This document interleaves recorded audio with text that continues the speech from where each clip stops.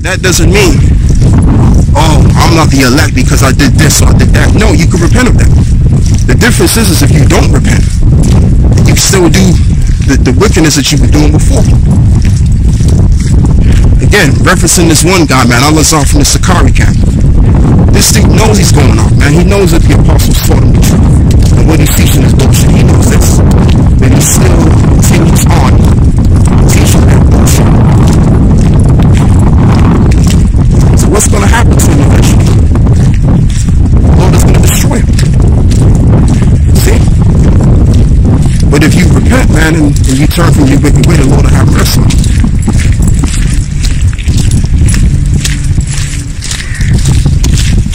So I mean, brothers that are sincere in this thing, that go off, the Lord understands you, man. He understands, he gets it. Now, he puts you in the circumstances you're facing right now. So if anything, he would understand if you.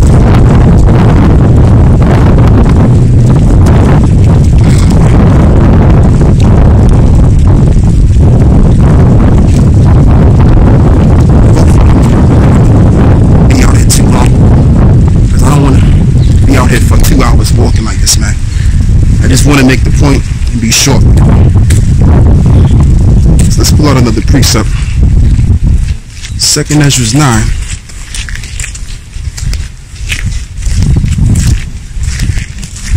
We're going to begin by reading verse 6. I'll tell you what, we'll begin by reading the first verse. So this is 2nd Ezra 9 verse 1. He answered me then and said, measure thou the time diligently in itself, and when thou seest part of the signs past, which I have told thee before. Excuse me. Then shalt thou understand that it is the very same time wherein the highest will begin to visit the world which he made. And therefore, when thou shalt be seen earthquakes and uproars of the people in the world, then shalt thou well understand that the Most High spake of those days from the days that were before thee, and even from the beginning. And we're seeing all of this put together today. Now, I don't know on what's been going on as of lately concerning people, and I'm really talking about this whole notion of protesting. Haven't really seen much of that lately, and I don't know if it's really because people have taken the you know what, and it's kind of slowed people down. It's got people in pain. It's got people hurting, so they don't really have the they don't have the strength to go out there. But we've been seeing anyway, years prior, I would say maybe a year and a half, or maybe 2 years. Mass protestings, global protestings happening on the earth, right? Uproars of the people, and diverse earthquakes that are happening on the earth too. So we're seeing all of this put together, and as well as we're seeing the signs and wonders that Yahweh Shai told his disciples a little over 2,000 years ago. So we're seeing all of these things, which is letting us know, hinting to us that Yahweh Shai is going to visit the world which he made. See? So we know in this particular time that we're living in, and also in this empire, that's what I really wanted to say. In this particular empire that we're living in, we know that this world ain't gonna bounce back to the good old days like it used to. We know that the time is gonna come when this world is going to be halted. It's going to be stopped, but it's going to be stopped in the most dramatic fashion that your mind couldn't even comprehend. Daniel prophesied about this, that we're going to come into a time since there was a nation. Great evils shall befall the cities. Okay? And that's scripture. Alright? That's scripture. Alright, so that's that. Let me get another precept. It's to have it for me not to hold my phone. I need to get in the mood of holding my phone.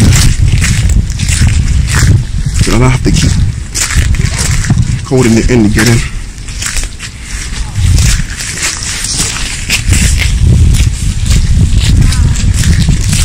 So it reads, inshallah will understand that the Most High spake of those things in the days that were before thee, even the beginnings. For like as all that is made in the world have a beginning and an end, and the end is manifest, exactly. Even empires come and go. What did he tell Daniel? Excuse me. What was said in Daniel, especially in Daniel 4, when he brought down the king of Nebuchadnezzar? What did he tell Daniel? That the Most High ruleth in the kingdom of men. So the Most High gave him the authority to rule over the people in his time, and then he brought them out, and eventually he lost his empire. Hell, Daniel was even telling him, look, there's going to be other empires, other nations that will come after you and rule over you. And that's what happened. So let's read this again. So as well as this empire, right, the Heavenly Father gave these Edomites to rule over us, the Israelites, for a particular point in time. As it reads in the book of Job 9, verse 24, that the earth is given into the hands of the wicked. So the Lord gave these other nations, especially the Edomites, power over the earth for a particular point in time. And in due time, they're going to withdraw from their power, and we're approaching that time right now. Slowly but surely we're approaching that time. And when this world is destroyed, then the holy world is going to be in full effect on this earth. In other words, the kingdom of heaven, so that you understand. So before that happens, these plagues have to come, which is written in many places in the scriptures, the prophecies. Let's read this. Let's go back over here.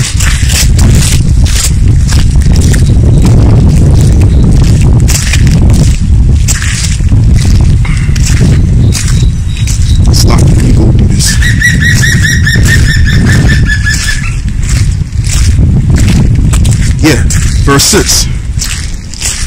Even so the times, also the highest have plain beginnings and wonderful and powerful works, and endings in effects and signs. So, when this world that we're living in, this empire to be exact, it's going to end in the most, like I said before, in the most dramatical fashion that you can't even comprehend. Alright? And we're all going to be here to see it. We're all going to be here to see it.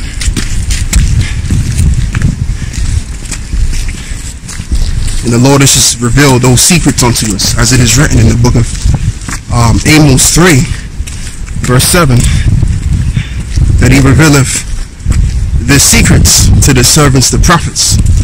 Same way in Daniel's, or that he did to the prophet Daniel.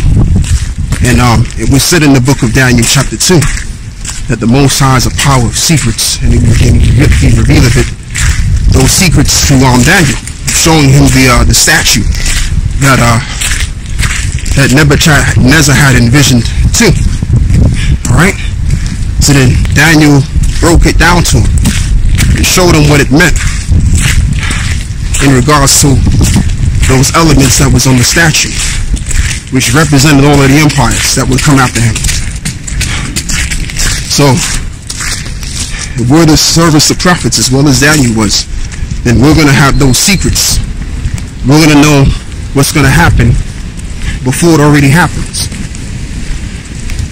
Let me say it again, just in case I didn't say it right. The Lord has already revealed to us what's going to happen before it already happens. So now we become seers. In the book of Samuel 9, I think it's in verse 8, there was a time when people went before the prophet, and he was also known as the seer. What is a seer? Someone that can see current events occurring.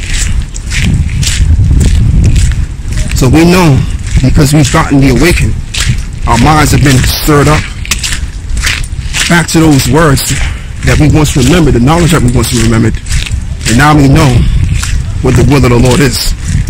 And the will of the Lord in this time, in this eon, is the shortest place. You know, whether we like it or whether we don't like it, that's His will. And we're all going to experience and see the wondrous works of the Lord in those times, man. How He's going to destroy this place and how He's going to deliver the elect in these evil, wicked times. Oh, His works are going to be known wonderful, good and bad. It is going to be more bad happening on this earth than good. But there will be good happening though. And the good is going to happen among the elect, those that were predestined to be saved.